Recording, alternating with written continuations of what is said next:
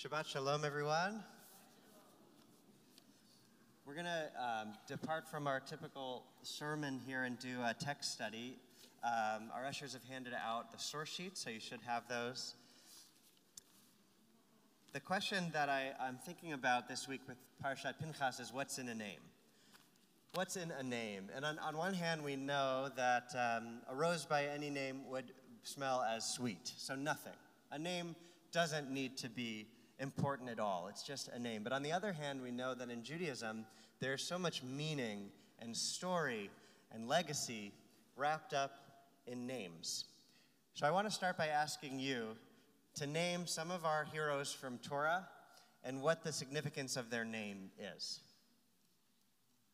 Go for it, Rachel. We'll start with your daughter's name, who's also my granddaughter's name, Noah, who stood up for her rights as a woman. So Rachel is starting with Noah, my daughter's name, your granddaughter's name, who stood up for her rights as a woman, you said.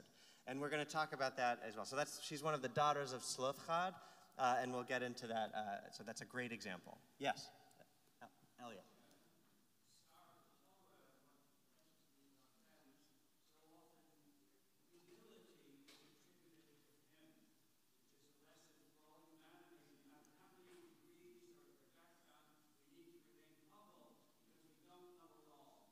Good. So Elliot is saying Moshe, whose name is derived from being drawn out of the water, right? Bat Pharaoh draws him from the Nile. But Elliot is saying that it's significant because of humility, right? Humble beginnings being drawn out from the water. Good. Anybody else? There are a million examples. Go ahead, yes.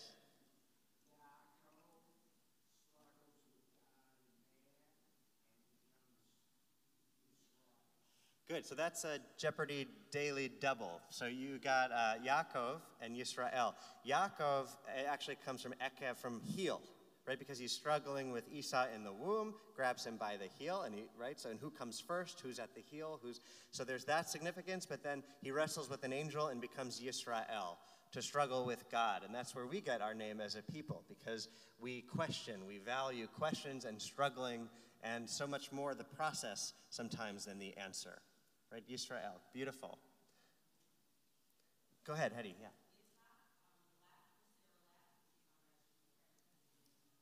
Exactly, Yitzchak, Isaac comes from the fact that Sarah laughed. Are we going to have kids in our old age? Right, so Matzchik, there's laughter in his name, Yitzchak. Good, so you can see it's just one after another that the names often have crucial significance, either to tell the story of this hero, or maybe the legacy, where they come from, or where we're going. So I want to jump into our first verse from this week's Parsha, from Pinchas. And you see there's a lot of names. And the names have special significance, as we've been primed to expect at this stage. By the way, in this week's Parsha, we also have, which I didn't bring, the census, where we take account after the plague of all of 20 and up. And we get name after name. And you might ask yourself, why does the Torah spend so much time on outlining all of these names? So again, that importance of names. I'm going to read for us, just because I have the mic. This is from Numbers 27, verse 1. And it goes through verse 7, and I've taken excerpts. The daughters of Tzlofchad, of Manassite family, keep in mind how many names are being put here. Son of Hefer, son of Gilead, son of Machir, son of Manasseh, son of Joseph, came forward. The names of the daughters were Machla, Noah, Hogla, Milcah, and Tirzah, to say, let not our father's name be lost to his clan, just because he had no son. Give us a holding among our father's kinsmen. And God said to Moses, the plea of Tzlofchad's daughters is just. Ken banot Tzlofchad dovrot. So a couple things of note here. For one, just for context, only the men of the tribes, the men inherit the land. But here we have an example, a situation where the daughters, a man had only daughters and no sons. And so the daughters come to Moses and say, should our father, who was righteous, he was not part of Korach's rebellion, he was righteous, should he not be able to pass on his inheritance to his children because he had no sons? And Moses ponders this and doesn't have an answer right away, goes to God, and God says daughters of Tzlofchad speak just. Their word is ken. Yes, their word is nachon. It's correct. They should inherit. Which is interesting for so many reasons, as Rachel Schwartz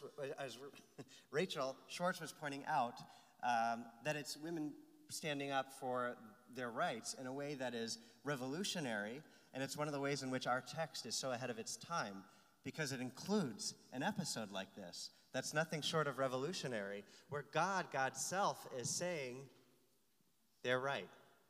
And you could look at this a couple of ways. You can say, is it actually possible that God forgot or God left that out? Why wasn't it there to begin with? And our commentators ask that. Why did they even need to come forward? Torah is perfect. It should have been there to begin with. And the answer, which we'll arc to in the end here, is that it's not that God forgot. It's not that God left it out. It's that God was waiting for them to make a move. And we're going to see in the significance of their names that movement is key. You'll see it's a recurring theme. But I love that. And we talk about this on Shavuot often, about how we're partners with God in Revelation, just as we are partners with God in creation, that God wants our participation in unfolding Torah. And so God waits for them to say, hey, something needs to be completed here. And God says, yes, I've been waiting for you. So what I want to move on to next is one of the other sort of extraneous things here is, why couldn't they just have said Tzlofchad of Manasseh? Right? Why did we have to keep going with all these additional names? And Rashi comes forward and explains, of the families of Manasseh, the son of Joseph. Why is this stated, Rashi asks? Has it not already been said, Ben Manasseh? And consequently, we know that they belong to the family of Manasseh, the son of Joseph. Why did it also have to say the son of Joseph, is Rashi's question. And he answers, but it is to suggest that just as Joseph held the promised land dear, as it is said, and ye shall bring up my bones from here. Remember, Joseph made the children of Israel promise that when they are freed from Egypt, that they will carry Joseph's bones out of Egypt to be buried in the promised land in Israel. So too, his daughters held the land dear, as it is said, give us an inheritance. So the reason that Joseph is being invoked specifically by name is to say that look at how the daughters of Tzlofchad are carrying on the legacy of Joseph. Joseph, who said, I need to be buried in Israel. By no way in heck am I staying in Egypt, right? Bring up my bones, even beyond my death, post-mortem. Bury me in the Holy Land. And here, the descendants of not just Manasseh, but specifically Joseph, because names carry legacy and carry purpose, they are saying, give me a land. It is not right for us not to get a piece of this glorious, sacred pie. Right? Give us a land in Israel. Give us inheritance. So they're carrying on the legacy of Joseph in particular. Now I want to do a little bit of midrash. Skip the next source and turn to the back here, where we're going to dive into the names of Tzlofchad and the daughters in particular. This is written by Rivka Lubitsch, who is a contemporary Israeli midrashist. She's a woman who creates midrash, which in itself is also very controversial, particularly in the Orthodox world, where women are not allowed to study Talmud, right? The Beit Midrash is for men. So not only is she studying Talmud, she's creating midrash. Here's what she writes. Why were they referred to first as the daughters of Tzlofchad and only afterwards by their own names? So she's pointing out that when you look back at that first verse, it says, V'tikravna benot Tzlofchad. The daughters of Tzlofchad came together, but it just refers to them as the daughter of Tzlofchad, and only later do we actually get their names, right? Often in Torah, women are not always named, but are the daughter of or the wife of a male. But here, they're later named. But why first the daughters of Tzlofchad and only afterwards by their own names?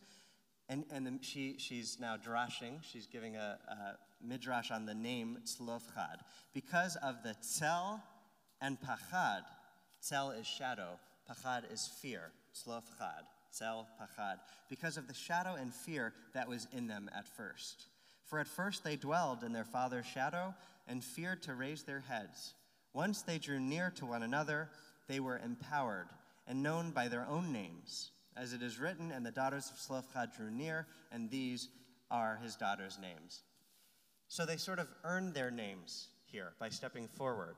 By coming together as a group of sisters and giving each other power and courage, they then earn their names. They step out from underneath the shadow of their father and are named specifically. I'll just say, when we had the extraordinary privilege of naming our daughter Noah here in front of you just a couple of weekends ago, I was talking, I think it was, I don't want to embarrass her, but I think it was with Meryl. And I was saying, oh my God, it was perfect. Noah was totally quiet during I was sure she was going to cry, but she was quiet. And Meryl reminded me, but if she wasn't, if she was crying, that would have been okay too. She's finding her voice. And I thought, there we go. Unintentionally, I was sort of, in a way, stifling the voice of my own daughter, whom I named Noah because of her courageous voice. Number 2, rightly can Dutzlov-Chad's daughters speak. Tanot asked God. This, by the way, is another unnamed female character who is the daughter of Yiftach, the judge who sacrifices his daughter in a tragic story. They give her the name Tanot. Tanot asked God, if Tzlov-Chad's daughters spoke the truth, why didn't you write that in your Torah in the first place? This is the question that I brought up before. For after all, you are truth, and your Torah is truth, and your word endures forever. God answered, truth will grow from the ground. Quoting from Psalms that God is, again, waiting on people sometimes to be the initiative of Torah as well, not just receiving it from on high. Tanot asked, but is it not written God's Torah is whole, right? Isn't it perfect? It shouldn't need our intervention. That's from Psalms. But God answered her, I already wrote in my Torah, be wholehearted with God, your Lord. Meaning, yeah, Torah is whole, but I created you to be wholehearted. You are the wholeness that I'm waiting for. You're that extra ingredient of wholeness to complete the process of Torah. And what's more, I wrote, walk before me and be wholehearted. She continues, there is truth that descends from on high, and there is truth that grows from below. Blessed is the generation in which truth from above meets truth from below. I love that. I think that's so beautiful. This meeting place of Torah that comes from on high and Torah that emerges from below, from us.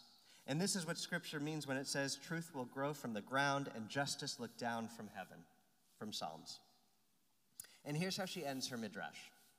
The cynics of the time said, Tzlov-Chad's daughters are hypocrites. They said they're doing this for their own power. That's what the critics said, that they're actually not in it for justice or for Torah. They're in it for themselves, right? They did it for their own power, their own prosperity, to make themselves men's equals when it comes to inheritance. They aren't doing it for the sake of heaven, the critics say. That is why the Torah says ken, to silence the critics. To say that here it is, God is saying ken rightly as an honest, kenut, and rightly as in correct, nachon. They act for their own power, they act for their own prosperity, they act to make themselves men's equals when it comes to inheritance, and they act for the sake of heaven. So it's ken to all of it. In response to the critics saying that they're only in for themselves, our midrash is saying that God says yes to all of it. Yes, they are in it for themselves, but that is for the sake of Torah. Their cause is just. It's okay that they're taking a stand for their own elevation because that's what's right and just in this case. So I want to conclude in just a moment, but I want to look again at names. And if you look at the daughters of Tzlov-Chad, Machla, this was a question that Ruth had asked once in our Lunch and Learn, and I never got back to you, so I'm finally paying the debt I owe you of doing research into the name Machla, because you would think it means sickly, like choleh. But what I was able to find in this research is that chul, and you can say that I'm wrong in this, but that chul means dance in some way. So Machla actually is another form of movement. Noah is movement, literally movement. Chogla, Milka, there's Holech in Milka, Lech, which is to go, to move, and Tirza. These are all movement names. And so it's interesting that here they are sort of, as Rachel started out this discussion, carrying forth a movement of justice and equality. So I want to end in that space with saying that names could mean so much, and in Judaism, they do. But what's important to note is that the name that we're given is only half of our name, right? The name that we're given, which comes with legacy and may also come with limitation, is only half of the name we're given. The other half is the name that we create for ourselves, right? Finer than rubies is the crown of a good name, the legacy that we leave behind, the name that we create irrespective of where we come from or the name that was given. So with our names comes so much potential, but there's always the name that we leave behind that only we can define and only we can determine and only we can move and carry forward from generation to generation. So I want to bless us all that we carry our names proudly, B'nai Yisrael, both as a collective and individually. And I'll end with just one ask, that at Kiddush today, if you look around and you see anybody whose name you don't know, that you introduce yourself and tell them your name so they can tell you yours.